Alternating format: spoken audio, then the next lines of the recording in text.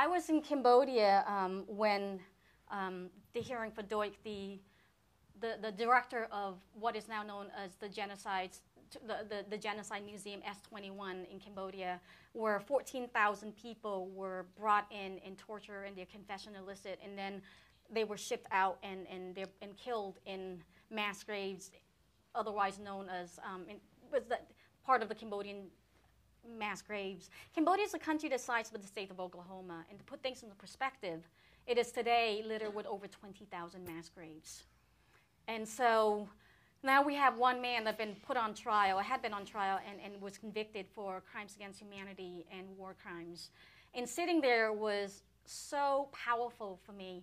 First of all, I went into the courtroom, which is a small space, and I think it fit about 400 or so people.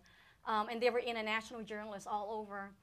But what really moved me was the number of Cambodians in the courtroom. And in the front rows, there were a group of 29 students who had taken the day off from university to come and listen to the tribunal.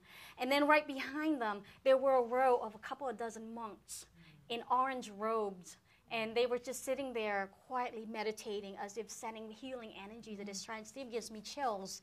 And then just right next to them, there were groups of women and villagers in their sarongs and in their clothes and village clothes and looking like they just come from the rice fields.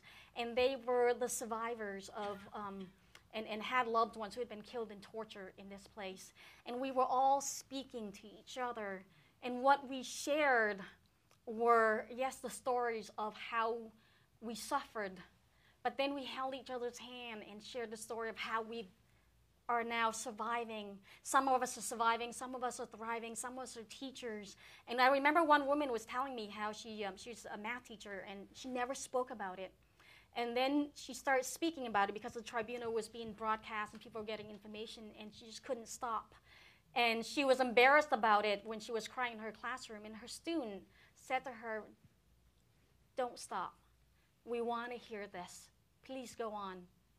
And next to her, the woman grabbed her hand, and we were all crying together. And she said, "I didn't talk about it, and I never really had any issues, but recently I just found that my throat and my face had begun to swell because she had kept it in so hard that her face were now reacting to being suppressed, and now it was her chance to speak. And then once she started speaking, her face was feeling better and better. And I was like, PTSD, how it came out in all these different ways.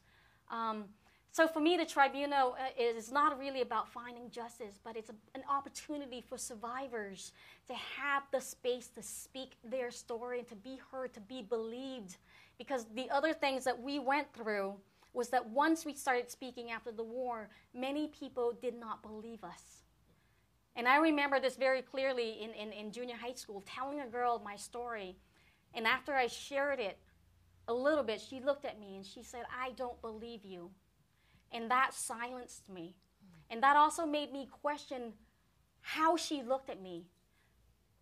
Did she really think that I was such a damaged soul that I would make up the executions of my parents? And how the world needed to know what really happened so that people would be believed. For me, healing is not, there's no final destination to your healing journey and your experience. I wanted that. I wanted to be that. And I think in a Western culture, we in a way view it like that trauma is like this brick wall. And when you're suffering it, you are living in black and white. Things are a little bit muted. Your skin's not so vibrant. You feel everything, maybe not so colorful. And then there's this brick wall of trauma. And if you can just somehow break through that wall to the other side, everything would just become technicolor.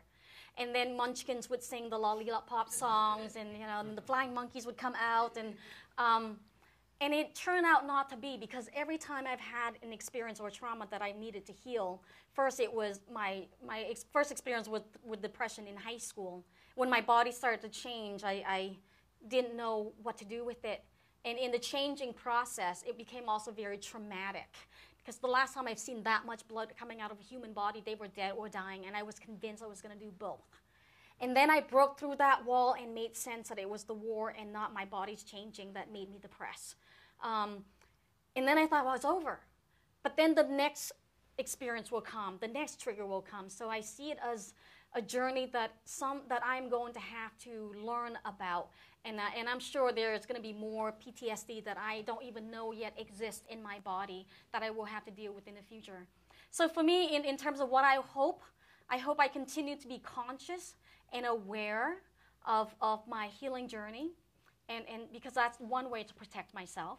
I hope to continue to, through my writing, through being a restaurant owner, and also an owner of a microbrewery where I make beers and raising money for 10,000 villages, to be an activist, to affect change, to contribute somehow, some way, in whatever capacity I can, to make this world a better and a safer place for all.